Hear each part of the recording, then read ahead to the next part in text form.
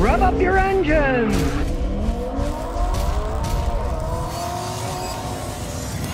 All right, people are wondering about Rav4s. This is a brand new 2022. Why are they the #1 selling SUV in the United States? Now, Rav4 originally stood for Recreation Activity Vehicle 4-Wheel Drive. Now, this one is all-wheel drive, and I believe they are all-wheel drive now. And they are either hybrids like this or plug-in hybrids. If you look at the price differential between the non-hybrids and the hybrids, most people actually opt out for a hybrid, but not a plug-in hybrid, because this thing as it stands, he's getting close to 40 miles a gallon when he drove over here. You can't argue that with an SUV that's all-wheel drive. Now, he's never even looked at the engine, but we're going to look at it. The part over here has the orange high-power wires, and here's the regular engine.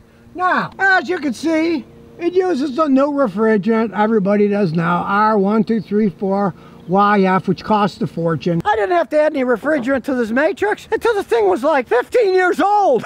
So, and even then it was still working, it just wasn't cold enough. So, it's not like you gotta fill it up all the time. It's got a very dependable 4-cylinder Atkinson cycle engine, and when you add the hybrid, it's got plenty enough horsepower to zoom it around, and he's still got almost 40 miles a gallon driving it over here.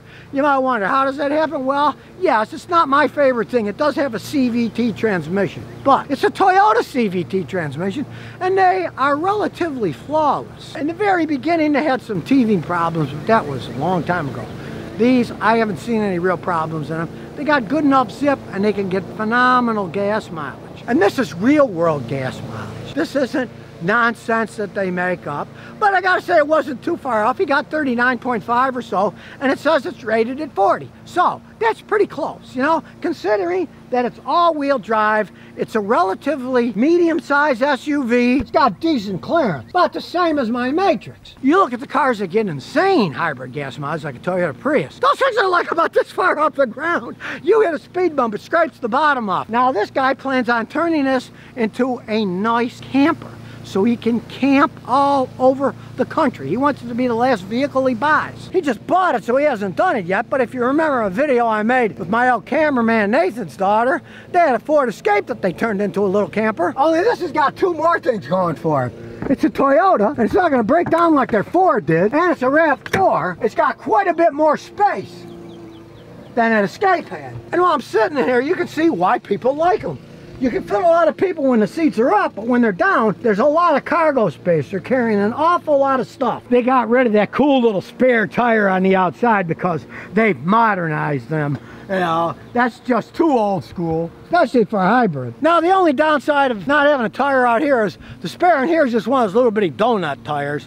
You can't drive all that far in it, so, you know, you're always gonna have a compromise here or there. It looks cooler, but you don't have a real spare. You just have a plain old donut spare. It's gonna take you all that far, but really, you take care of a car, modern tires last an awful long time. Now we'll look inside, and he's making this into a camper. Makes a lot more sense to have cloth seats. It's nicely appointed. I'll turn the key on.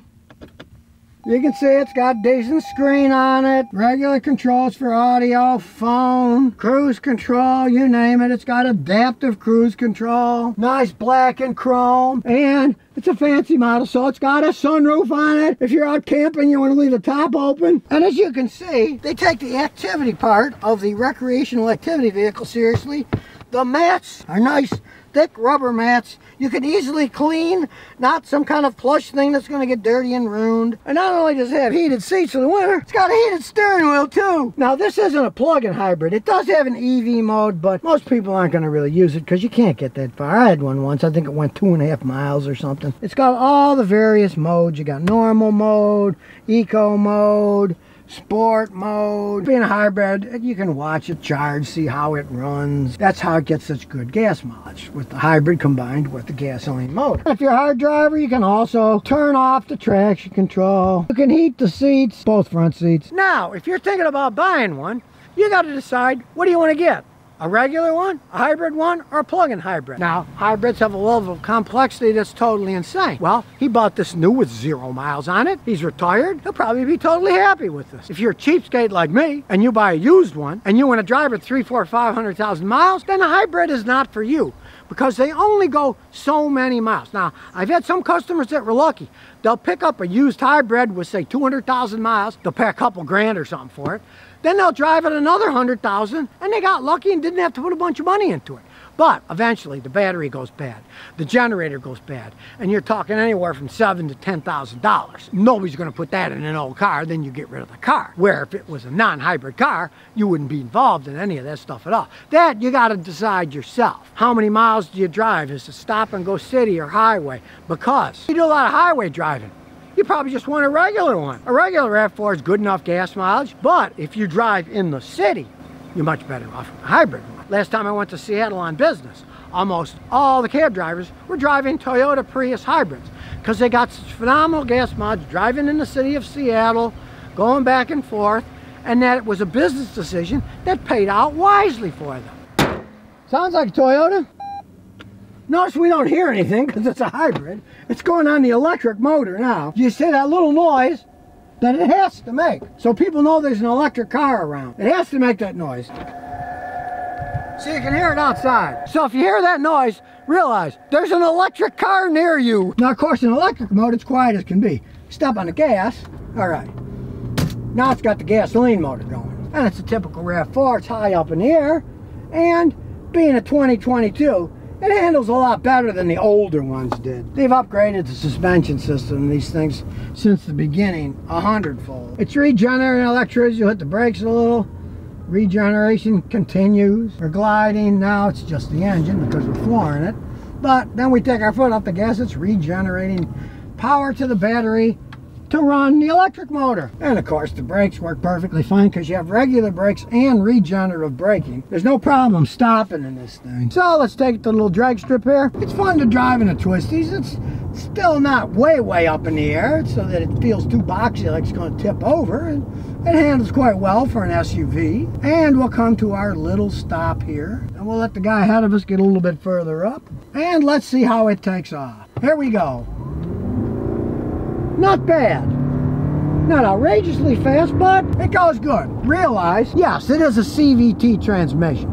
And they're known more for efficiency than straight power. But if you want, you can put manual mode. You go down, get a little more zip, shift it by hand if you want. Makes the engine spin a little faster. It's not actual gears because it's a CVT. It doesn't have gears in it. It's what Toyota's engineers have come up to make it feel like it's a shifting transmission. And they're ultra quiet when you're sitting at a stop sign. Now, as I said, this is not a plug-in. If you get a plug-in, they claim they can go up to 50 miles on electricity alone. Anybody out there got a Toyota Rav4 plug-in? Please bring it to me, either in Tennessee or Rhode Island when I'm there. And the one big advantage of the Toyota all-wheel drive system is you don't even know it's there. It's so seamless. You have no idea what you're driving until you get stuck in mud or snow and ice, and you're going to notice one thing. It handles a heck of a lot better, and it won't get wheel spin that a two-wheel drive vehicle would get if you're in kind of an emergency situation. Now, things with this coronavirus still going around and still affecting car prices. This guy, though, was sharp. He did pay MSRP, but he didn't pay over. And you can see the list of this thing was $32,230, and he got some add-ons, so he got it for a little over $35. And he was going to have to wait months, but somebody in Nashville decided they didn't want the one they ordered, so it only took him a few weeks before he got this delivered and started driving around. I have it in EV mode, so here we go, driving down the road in EV mode. But you'll notice, as soon as we hit 20, the engine kicked back in. This is not made for EV mode. They didn't jack the price up at the Toyota dealer. It happened to be Beaman Toyota in Nashville. There are still people out there like me that realize it's a big world. Don't rip everybody off to get whatever you can, because when bad times come, guess what? They're going to remember the man who ripped them off. And they're going to stay away, and your business is going to go. You didn't pay an outrageous jacked up price like people are for Broncos and Mavericks and Ford Lightnings. Greed has a tendency of biting you in the rear end if you stay around long enough. So there's still some people out there that aren't out ripping everybody off. But in terms of an overall vehicle, this 2022 Rav4 is certainly not a ripoff. You're getting your money's worth. These things can last a really long time. SUV that gets 40 miles a gallon. Real 40 miles a gallon. Not made up. A guy actually driving a thing is getting it. So, you know it's not baloney. and it's a Toyota. You saw it had plenty of acceleration. It's not really made EV mode. I showed, you know, over 20 it turns the motor back on. It's not that. If you want that, you get the plug-in, you pay more, and then they claim you can go 50 miles. I can understand why. This is the biggest selling SUV in the United States. There's a reason people are buying these things, because they're making stuff that people not only like, but they like them over time. They're not like, oh, I love my Jaguar, and then 2 years later, man, it was the worst car I ever bought. No. So if you never want to miss another one of my new car repair videos, remember to ring that bell.